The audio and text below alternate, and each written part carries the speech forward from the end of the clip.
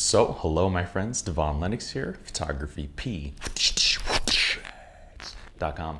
In today's video, I want to cover the RAW versus JPEG debate. We'll cover what each file format is, along with the advantages and disadvantages of both. I'll also discuss some of the practical use cases for one format over the other. So by the end of the video, you'll have some valuable insight about each of these file types and which one is best for your workflow. Note you can find timestamps in the description down below. You can also scrub through the video to skip to a more relevant section if you'd like. But with that said, let's get started. Let's first start with what is a RAW image. A RAW file is your camera's native file format that contains all of its unprocessed data directly from its imaging sensor.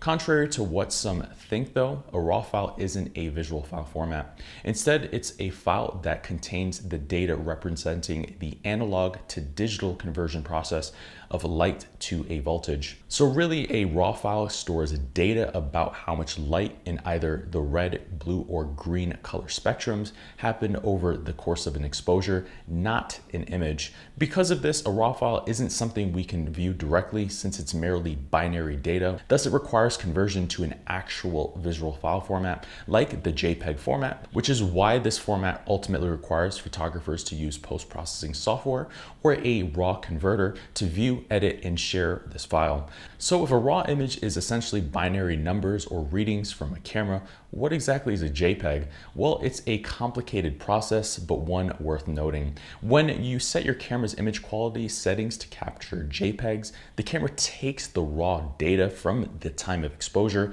and immediately moves that image through its processor. The processor first starts by guessing the light intensity across all of the pixels on the sensor, effectively reducing the incoming data to a third, and that in turn directly causes a loss of tonal and color data since it throws away the other 2/3. Next, it applies the predefined saturation, contrast, and sharpening values that you set in your image quality settings in camera. Here it also specifies both the working color space and white balance settings or values that you set. Lastly, it applies a certain level of lossy compression set in the image quality settings ranging from high to low compression, and then it saves the file to the memory card or a running buffer. And now you'll see a fully developed image on your rear LCD or in your camera's viewfinder. This in-camera processing workflow is ultimately what sets RAW and JPEG images apart. And while this workflow has its advantages, as we'll cover, the image is fully developed the moment you take the shot, and that has its downsides. But quick commercial break. Did you know PhotographyPX launched a sister company called PXPresets.com?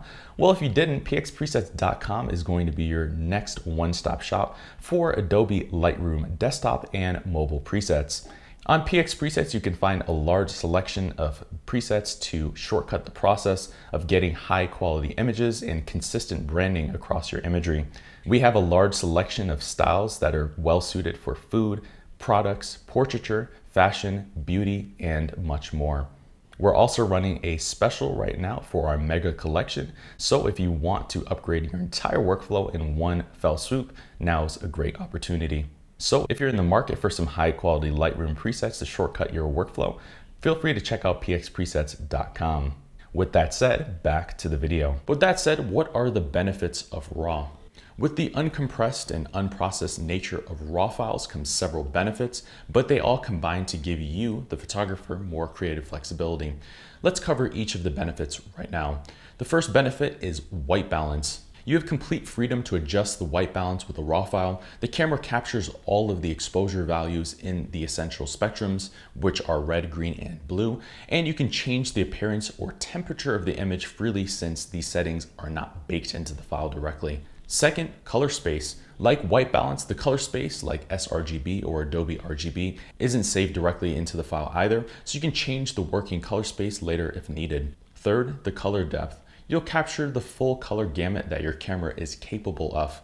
This means you'll likely capture images in either 14-bit or 12-bit, and this is quite a substantial difference in color accuracy, tonal quality, and how the fine color gradations in your photos appear over JPEG's 8-bit gamut. Fourth, dynamic range. Dynamic range refers to the exposure value latitude between the darkest shadows and the brightest highlights in a photo. RAW files record upwards of 16,384 levels of brightness rather than just 256 like JPEG.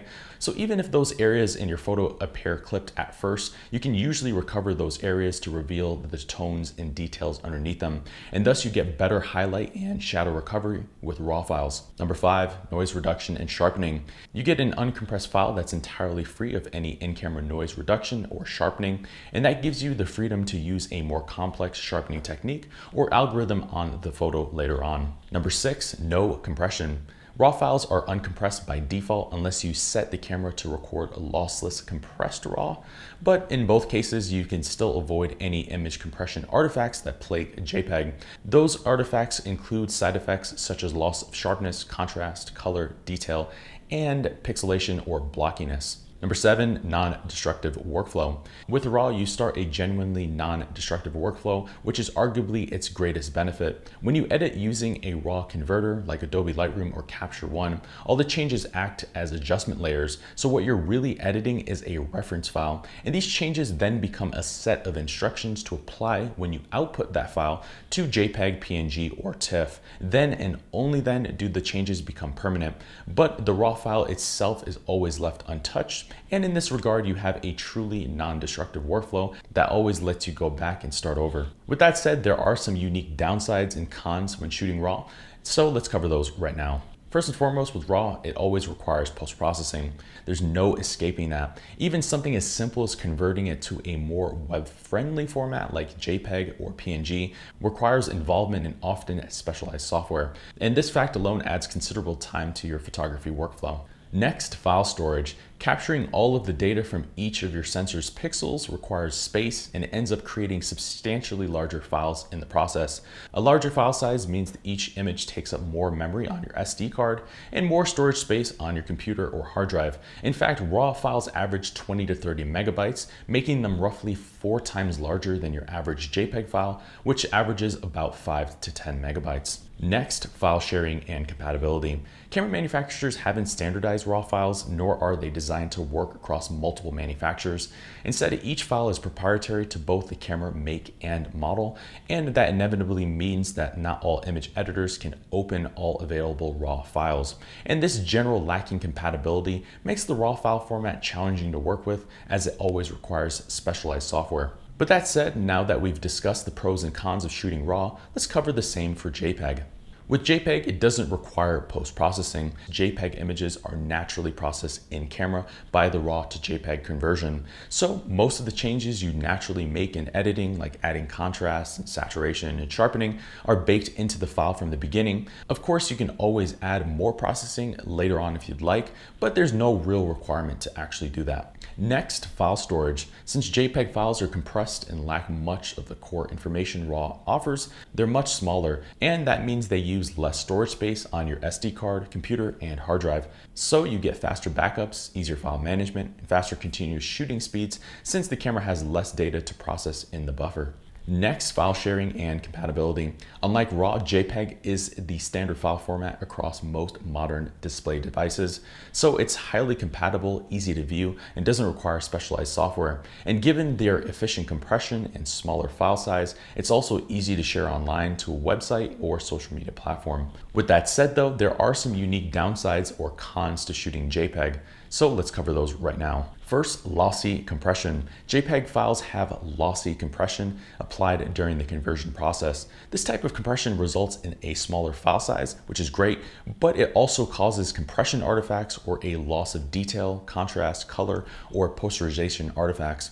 How noticeable these effects are going to vary based on the quality setting of compression you use on your camera, but even JPEG Fine, which is the highest quality setting, causes some loss of detail, especially if you're shooting a subject up close, say during macro photography. Next, the white balance. Since JPEG files throw away 2/3 of the color data during the conversion process, the white balance preset permanently gets baked into the file. And while you can change this slightly after the fact, you don't have complete freedom to do so once the setting is set. Next, color space. Like white balance, the color space, like sRGB or Adobe RGB, is also saved directly into the file, but sadly, this isn't something you can change directly after the fact. Next, color depth. The JPEG format is limited to 8-bit color, producing only 16.8 million possible colors. The camera then discards all of the other color data during the conversion process. So by shooting JPEG, you're effectively limiting the color your camera can capture to 1/3 of its true capabilities. Next, dynamic range. Since the conversion also throws away 2/3 of the light intensity values, this format also contains less dynamic range and limits the detail you can recover in the shadows and highlights. And in general, overexposing or underexposing an image by more than one stop results in a complete loss of detail. Next, it's destructive. Merely converting a RAW file to JPEG in camera makes the process destructive, as the camera interpolates the data and throws away any extraneous information permanently. So from the beginning, you lose valuable data from what your sensor captured during the time of exposure. Plus, any additional adjustments or changes to a JPEG image in the editing stage also results in generation loss of image quality. It's also important to highlight that the camera settings used during the capture process directly impact JPEG images. So applying too much in-camera sharpening, noise reduction, or contrast can destroy the photo from the beginning, and there's no way to undo those effects after the fact. So to conclude, should you use RAW or JPEG? This question really depends on you and your shooting style. And while RAW is the superior format given the added image quality and general flexibility, that doesn't necessarily mean you should always use it. So I'll list some of the main reasons we'd suggest shooting one format over the other. When should you shoot JPEG? One, if you want a fast turnaround speed or ease of use. If you hate the idea of post-processing your photos to a final image, or you need a quick turnaround time for your shoot, say posting your highlights from your travel or working on a tight deadline, shooting JPEG is best. Two, if you have limited storage. If you forgot to reformat your SD card or clear off old photos and now have limited storage space on your computer or your camera, shooting JPEG is best to conserve the remaining space you do have. Three, if you're a sports, wildlife, or photojournalism photographer.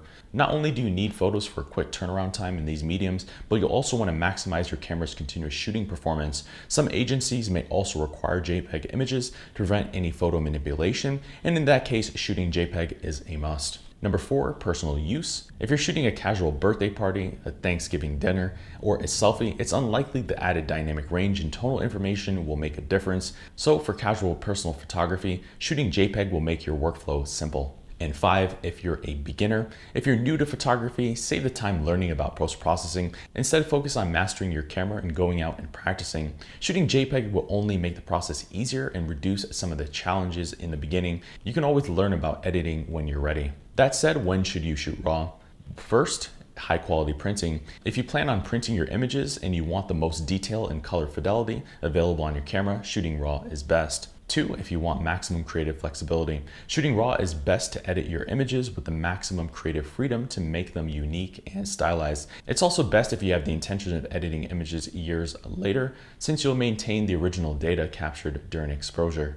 Three, professional use. If you're shooting professionally for a client or your portfolio, then shooting RAW is best so you can maximize your camera's image quality. Four, dynamic range, HDR, and tonal detail. If you're shooting in high contrast environments like landscapes or backlighting, shooting RAW will help ensure you capture the best images possible. It's also a must if you plan on creating an HDR merge. But for us personally, we shoot mostly JPEG plus RAW, and we adjust the in-camera settings like contrast, film simulation, color, tone, grain to create unique JPEG images that are difficult to replicate in post-processing alone. But we always prefer having the original RAW files too, so we can go back later and re-edit them as we grow. Thankfully, storage these days is cheap, and there are many excellent image culling and cataloging applications, so it's not the end of the world to catalog both RAW and JPEG files these days. And the mere flexibility you get with RAW files when you need it far outweighs their downsides. Thank you for watching today's video. I hope you found the content of it valuable, insightful, and you learned something meaningful here. If you're new to our channel, please consider subscribing if you haven't done so already. If you have any comments, questions, or feel like I've overlooked something in the course of the video, please let me know down below. I've been your host, Devaun Lennox, Photography P.